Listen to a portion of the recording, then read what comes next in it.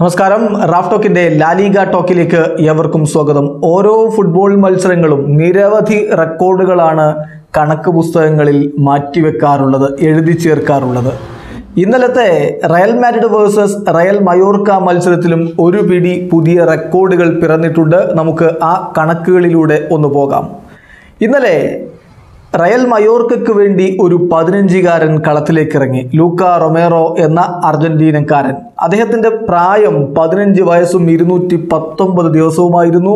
അത് ലാലിഗയിൽ ഏറ്റവും പ്രായം കുറഞ്ഞ കളിക്കാരനാക്കി അദ്ദേഹത്തെ മാറ്റിയിരിക്കുകയാണ്. ഇതിനു മുമ്പ് ലാലിഗയിൽ കളിച്ച ഏറ്റവും പ്രായം കുറഞ്ഞ കളിക്കാരൻ നേരത്തെ 1939 സെൽറ്റ വിഗോക്ക് വേണ്ടി കളിക്കാനിറങ്ങിയ സാൻസൺ എന്ന് പറയുന്ന ഒരു കളിക്കാരനായിരുന്നു. അദ്ദേഹത്തിൻ്റെ റെക്കോർഡാണ് ഇപ്പോൾ ലൂക്ക റൊമേറോ തകർത്തിരിക്കുന്നത്. മറ്റൊരു പ്രധാനപ്പെട്ട കണക്ക്, ഇന്നലെ റയൽ മാഡ്രിഡിന് വേണ്ടി സെർജിയോ റാമോസ് ഫ്രീ കിക്കിലൂടെ ഒരു ഗോൾ നേടുകയുണ്ടായി. അദ്ദേഹം ഇപ്പോൾ 8 ഗോളുകൾ ഈ സീസണിൽ നേടിക്കഴിഞ്ഞു. 2006-2007 സീസണിന് ശേഷം ഒരു ഡിഫൻഡർ ലാലിഗയിൽ ഇത്രയധികം ഗോളുകൾ നേടുന്നത് ആദ്യമാണ്.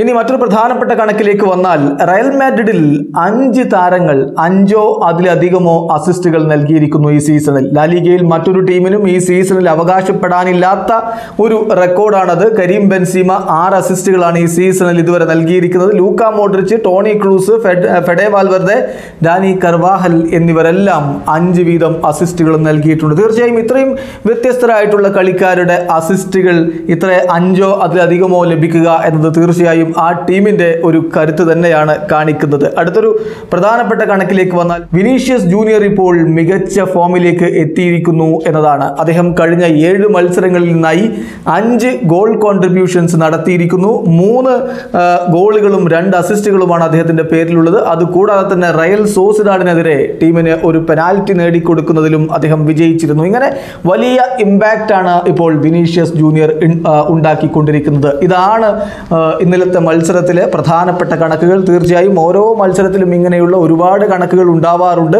അതെല്ലാം ചർച്ച ചെയ്യുക, അതിനെക്കുറിച്ച് വിശദീകരിക്കുക, അതിനെക്കുറിച്ച് തന്നെ കൂടുതൽ വിശകലനങ്ങളും ചർച്ചകളും സംഘടിപ്പിക്കുക എന്നതൊക്കെ ഫുട്ബോൾ പ്രേമികൾക്ക് വളരെ അധികം സന്തോഷം പകരുന്ന ഒരു കാര്യമാണ്. വീഡിയോ അവസാനിക്കുന്നു.